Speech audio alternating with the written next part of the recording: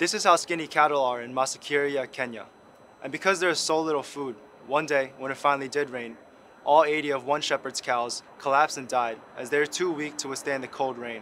And after seeing the dead cows, the shepherd himself collapsed and was hospitalized.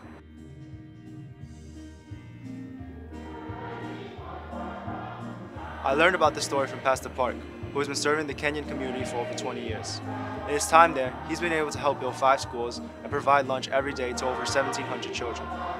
This past January, Pastor Park brought members of his church from Limuru, Kenya to donate and help this community in Maisikiria. And last week, they were able to donate to 3 villages. And now, they're hoping to provide clean water in Nomayai by building a borehole. With your donation, you can help people have access to clean water. And not only that, I will also be booking free photo sessions for those donations.